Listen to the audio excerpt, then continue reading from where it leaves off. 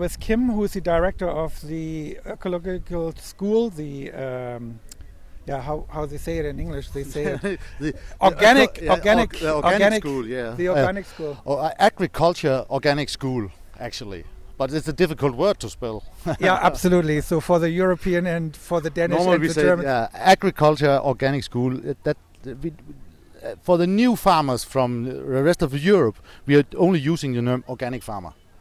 Okay, so being at the organic farming school, today's event is the first or second event? It's the second event. We started last year, and we needed to get it more promoted in most of Denmark, and then we fought a big festival to show all the good products from the ecological farmers in Denmark were a way to show our school in the same. And our primary thing to do here is to educate new people to make good food.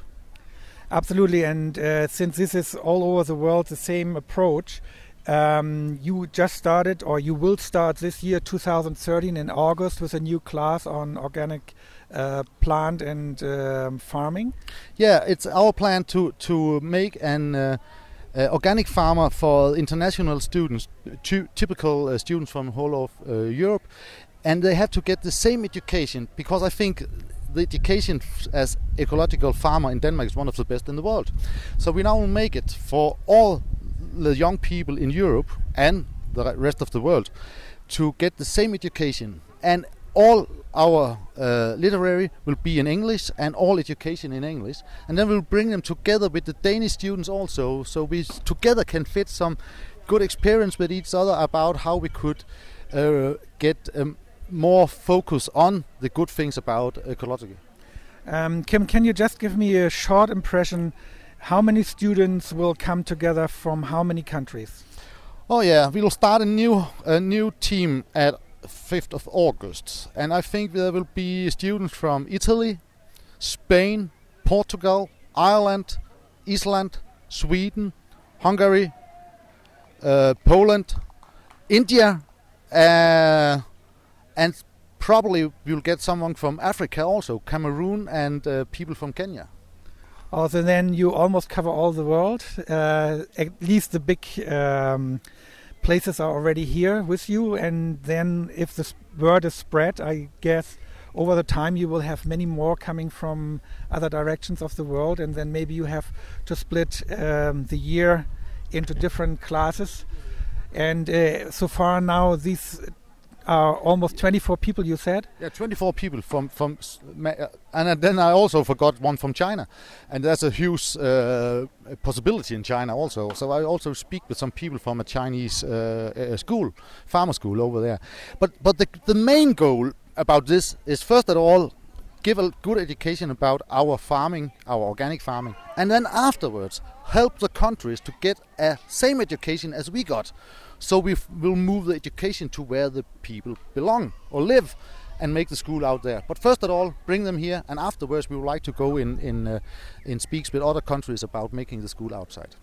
So being from Native Power and introducing today the bio generator, or as you say, we go bioreactor in Danish. Bioreactor, so in German it's biomeiler, and on the global basis it's maybe compost heating or compost heap to heat and get verticalization.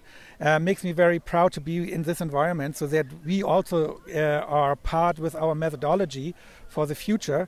And as we spoke earlier today, you will incorporate part of the bioreactor into your school and into your teachings. There's two big issues about the bioreactor.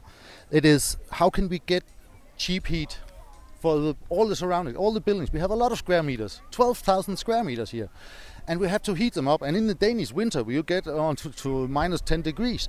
So we lose a lot of hot water. And I think, exceptionally as organic farmers, we have a responsibility to do something about the climate problems. So I'll bring that together, how to get the hot water cheap. And then I get a big, the humus, the great construction of that earth we bring out of the compost. It's so exciting, and we have to bring that into the farming organization, into all agricultures in Denmark. So how can we do something for the earth? So it's great. Yeah, then we have a perfect fit. We have all the students from all over the world taking home the news of the compost, taking home the low-cost heating system, and all the advantages of the rest of the organic agriculture taught in Denmark. Bring it together, right? Yeah. Yeah, so as we said also earlier, it's all about networking, and if we ever will find together, we are part of a huge network, and we will spread the world all over, and that is one of our main goals. Teaching is one very substantial part of it, but on the other hand, make sure that everybody who is within the school or within our environment understands the responsibility and the possibility, and it's even much better if we can show them low technology on low cost with a big result. And I think that is one of our major goals. And once, as I said earlier, I'm pretty happy that this relationship was built up. Same for me. Due to Martin, who introduced native power to your school, and he was one of the participants of one of our workshops last year, 2012 in November, and that already shows you put up a little seed and it will grow, and over the time I think we will see the results. Yeah, I think we'll get big results, and there's a lot of things, a lot of possibility we have to go into and find out, and about possibilities. We use a lot of time to try something.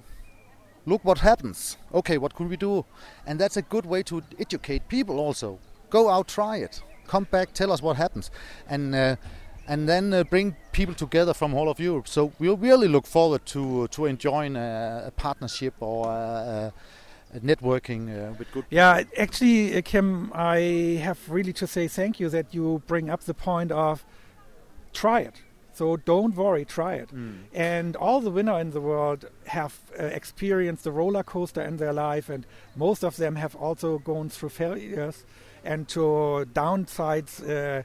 And only good experience leveraged and good experience spread around are based on a lot of try and error. Yeah. And thanks God I have been through it, and I can give you the best of all this knowledge. And with this, we also can spread this out over the world. And be prepared. We will get all the stuff you have. We are needed for it. But absolutely, that's a good history, a good possibility, and I really look forward to it. And I'll try to make it in big size. Why not? Try it in big size.